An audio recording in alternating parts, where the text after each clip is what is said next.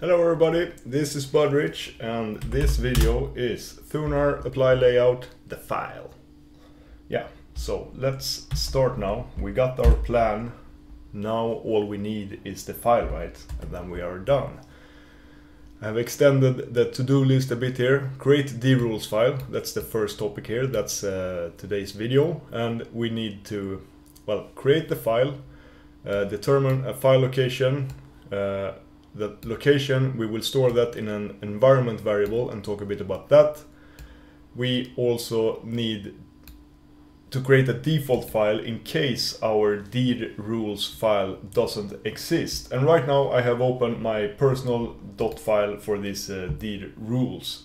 And I think let's do this. Let's copy this and then I will close this file and create a new one here in the Thunar directory. Dir-rules. I just copy the content there.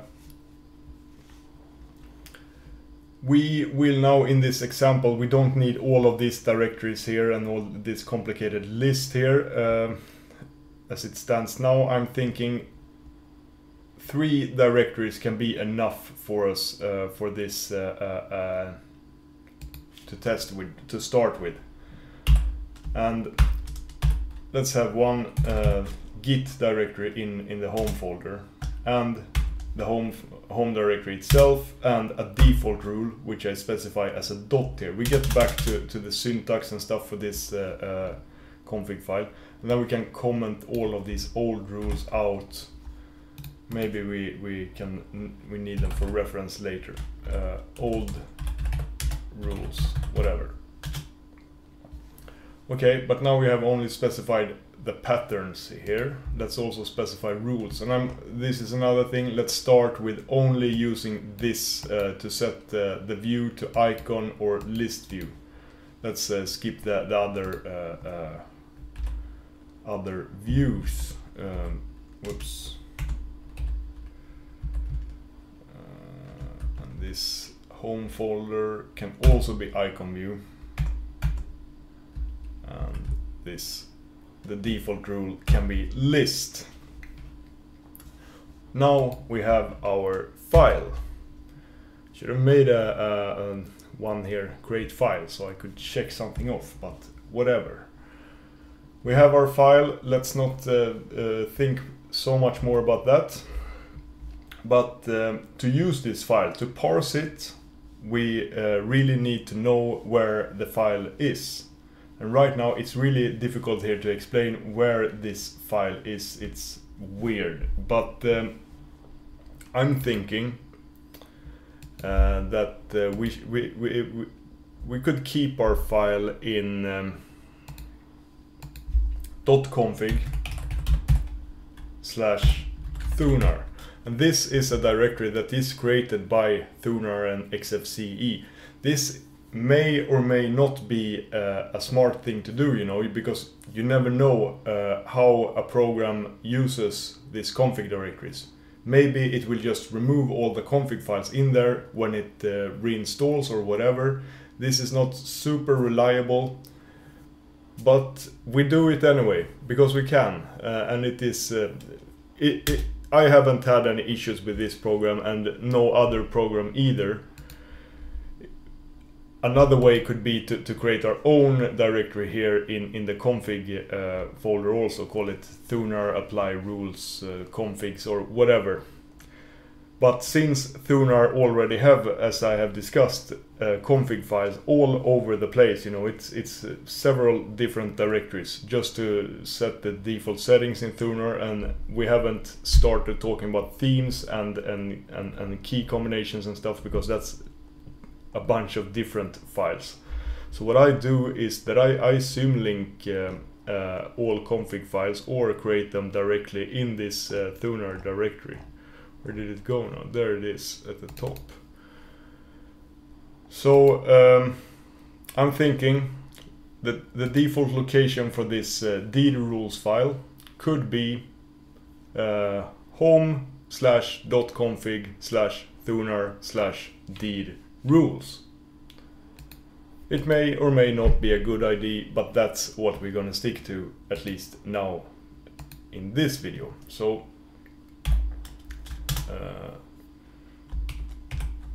let's just write it down here.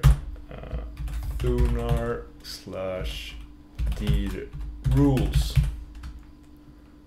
Save. And as you can see right now, there doesn't exist a file called that. And this is also very good to do this, to test if the file exists, and if it doesn't exist, then we will create a default file and place it there. Otherwise we cannot use this stuff at all. Next here now also, in this video we will use, no matter how we do this, it gets hairy, you know. So we will also create we have our launch FM script here that starts Thunar, you know, and it looks here with the get ops to see which container to start Thunar in and stuff. But I don't think we should use this to update Thunar. And this might change here in the future videos how we do this, so let's just do it. We will create a new script called update FM that will update Thunar, and that will test the rules and stuff here. We just need a script, that's what I'm trying to say. So update fm.sh, create a shebang, usr, bin, and bash. Echo, this is from update. Save, make that file executable. Update fm.sh. Test the script update fm. This is from update. It works. We have a script to work with here, and this will be included. This is like the GitHub directory. So both this and the dir-rules file here that we create now will be included in GitHub. But you may or may not have to move files to your path and so on. Okay, and this update FM command here, we execute that when we change title here now in Thunar IPC. So let's enable our sub-process call again. And this command that we commented out, that we were so happy that we didn't need anymore, now we need it again. And of course there are millions of ways to do this now. And there is no we are so far off the path of doing things clean and officially, so this is dirt hack territory, you know. Okay. Now when Thunar updates, it sets the title format to a new title, and it will also execute this command, which currently only exists of the string update FM. So if we run this IPC start here now in debug mode, meaning that this line is commented out, this line is uncommented, so we get the output here. Get the window notify icon text here when the title changes of a window. No getting around that for now. We have the Thunar, we navigate directory here now. Window updates with title format updates, but we also get now, you see here, this is from update, this is from our script here. So now we have something to work with. Our update script to be able to parse the file and stuff, let's get back to this. Create file, create default location. Yeah, every time we update now, it will ping this script, and that script will needs the path, the folder here, the title format. We will pass that to the script. The script will compare that with the dir-rules file. First and foremost, we need to make sure that this file exists. But let's also add an argument here to the command from Python, since we have our title here. We just pass that as an argument, if we reload the Python script, change directory in Python, this is from update, it's no change here now, but now we actually have this $1, the first argument to our update FM command here now is actually the directory. Nice, nice, nice. And also, did you see that I didn't need to reload anything now? Now we can just add stuff here to our script here. Yeah. And change directory, and it will use the updated version of the script without us needing to reload the listener script or anything. I also kind of like this workflow, and it's one benefit by using Python IPC like this, executing an external shell command. But there are also drawbacks. Whatever. This is how we do it. This is how we do it. Checking for file existing.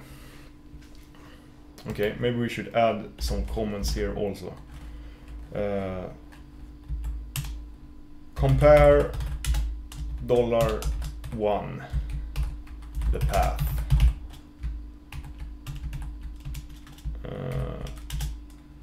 Against file. If file doesn't exist, create it.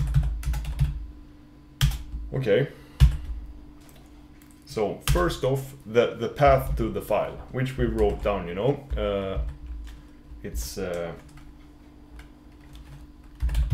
dir. How should we write this? Let's do this. F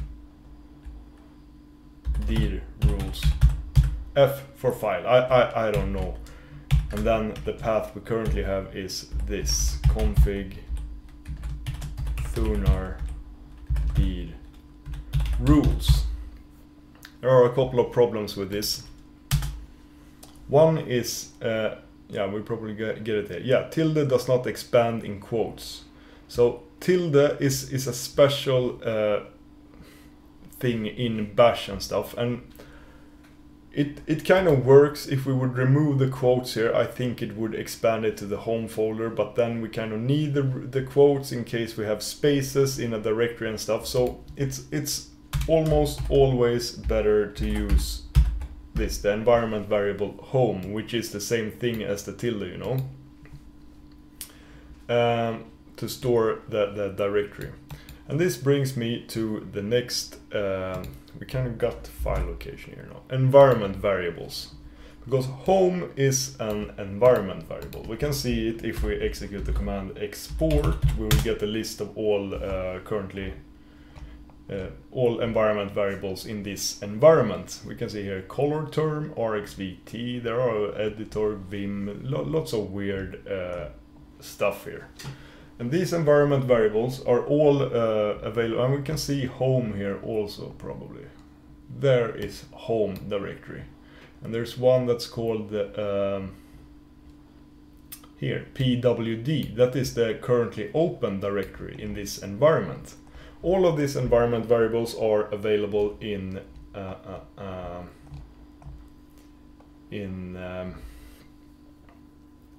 the scripts and stuff, and these are also available in, for example, Python scripts. They are available in awk commands and stuff. They are very useful, and we will use environment variables now a bit. We can also see this environment variable, xdg_config_home is equal to, yeah, the home directory.config.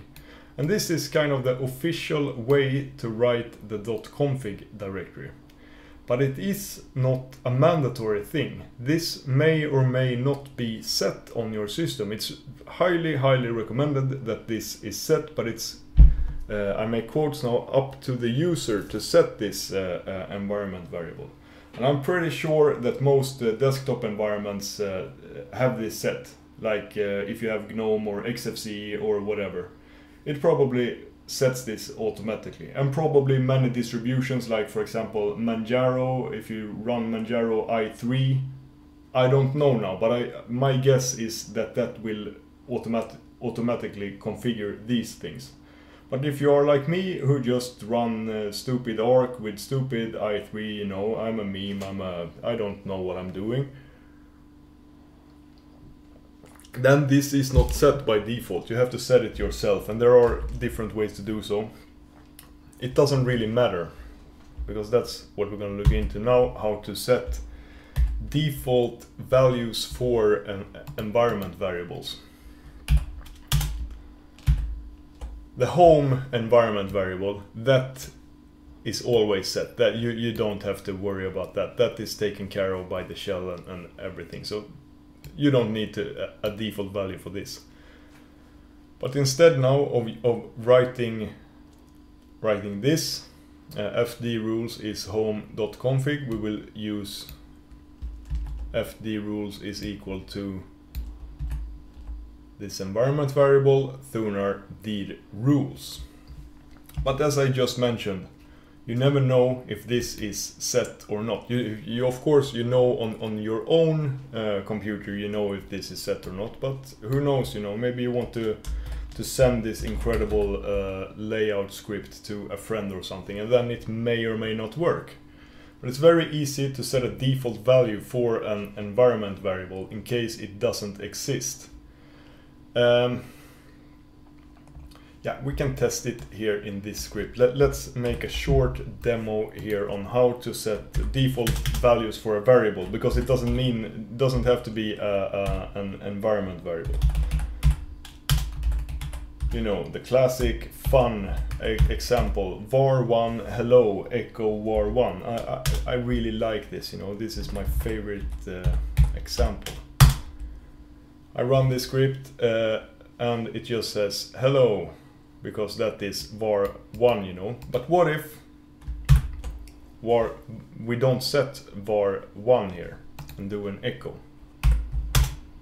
We just get an empty string, right? Because, yeah, the var1 doesn't have a value. We can set a default value in case it is not set. And then you write colon dash and default whatever, you know. And now it says default whatever. We get this default string here. What if we again here do echo var1? What do we get now? What do you think? We get nothing. We get the default string the first time because var1 is not set. Then we try to echo var1 again, but now we get nothing because var1 is not set. But what we can do is, instead of using the dash here, you can use equal sign, and this has a completely a different meaning, because now it will both echo the default string here, but it will also set the variable with the missing value. It will now have this default value, so we get this instead. But if the value or variable have a value, for example, now we set it to hello, then we get hello hello. It never neither prints this default or set it to the variable, only if the variable is empty or unset. And this is how we can set a default value for an environment variable. For example, xdg config home here. Then you do it like this. xdg config home, the name of the environment variable, is equal to xdg config home. But if it's not set, set it to this default value here. And you need to put this default value thing and stuff inside curly brackets in this fashion. There is a nice little bash hack that you can use, because now xdg config home, duplication, stupid line in a way. You can write this line like this, and it will work exactly the same. When you're not echoing, when you're not using the variable at all, just setting a default or testing for a default, then I like to use this because it's more readable, it's shorter. Well, maybe it is not more readable because it's also a bit cryptic. but you can write it like this, and we will do that now. So now this will work, and this will work, and we can, instead of echoing var1 here, we can echo our dir-rules, and it echoes the home bud.config, whatever. I know a lot of things here, environment variables, are a bit weird. And the thing is, I actually think that we should store our the path to this file. Let's not just have a normal variable in our script. Let's create an environment variable for this file, so we can set it from outside this script and have it like a permanent value in case we want to move it somewhere. And that's actually a very good idea to do for things like this. When you create your own config files and stuff, it's good to store the value for that in an environment file or an environment variable, because yeah, you never know when you need to access that file from a different script and so on. Then you can always use these environment variables. So let's do it again. Colon, and now we can name our environment variable whatever we want, but it is, you should use all caps, like as you can see, all the environment variables have all cap characters. Separate words in a variable, environment variables, with underscore. This is the standard way you should use this, but it's not mandatory. You can create lowercase environment variables, but don't do that. So let's call this Thunar dir-rules file. And it's also very good to create these stupid long names for them, just so you know what the environment when you run this export command, for example. It can be really difficult to, what was this, dir-rules, yeah, or whatever we call it from the start. Use long verbose names for environment variables. I'm not a fan of long verbose environment variables myself, or variable names myself, but this is a special case when you're using mention syntax error. Wasn't this done? We have some syntax error here. Thunar dir-rules files equal, missing a quote here. There, now it works. So now we have created our own environment variable, but first we also make sure that xdg config home is set here, and we need to do this before we set the default for our own environment variable. Otherwise, yeah, I think you get it. Of course, you could bake this in, you know, instead of having this on different lines, we could set the default value for xdg config home here inside here, but that just get cluttered and ugly. I like to do it like this, and we do it like this now. And if I run the script now, we get an empty echo because we don't have any dir-rules variable. Yeah, that was the name. You know, imagine seeing that in that export list when you're searching for this. It's because most of the time, Thunar dir-rules file, most of the time you set an environment variable, and then you probably not look at it until maybe the next install, and maybe not even that, you know. Whatever, we have our environment variable, we have this. Now we need to test here if this file exists, and you know it doesn't exist.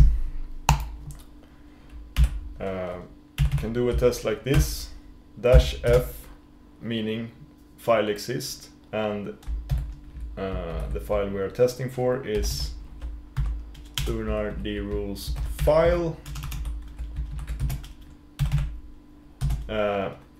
If this file doesn't exist, you could write this statement like this.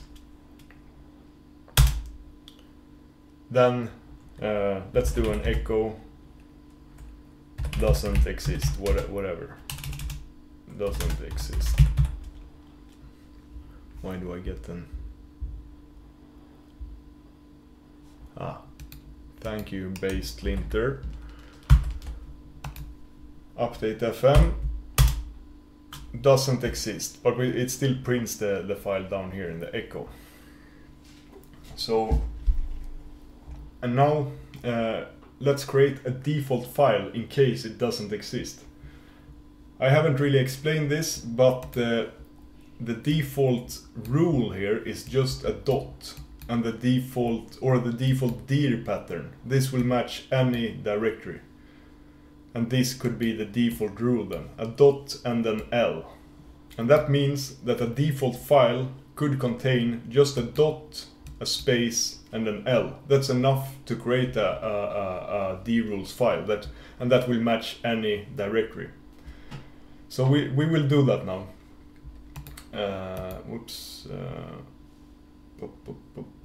Update FM if the file doesn't exist.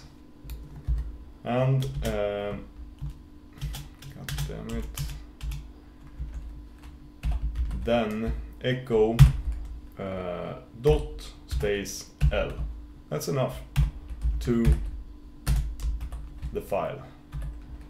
So let's put it in quotes also. Thunar dir-rules file.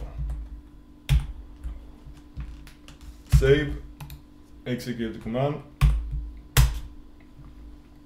It just echoes the path here, but as you can see here now, it also created this dir-rules file in the .config thunar directory here.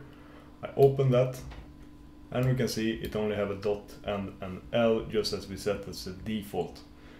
But what I think we should do is copy this instead, to have in the, because just the dot and the L, it will almost get too cryptic to work with that now.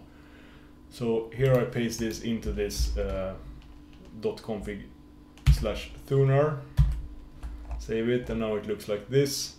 Could also test our update FM.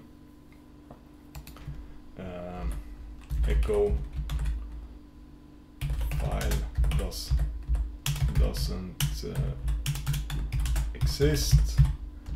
Save, do update FM again. We get nothing now, or it doesn't say this because the file now exists. And if we wanted to, we could also do a cat here to print the content of that file. Update FM, and you see now we get this, it cats out. If I would change this file, which is this one, to whatever, it will now cat out that stupid string here. So now we know it works. We have set our default file and created it and whatever, you know. This is enough for this video. Now we have something to work with.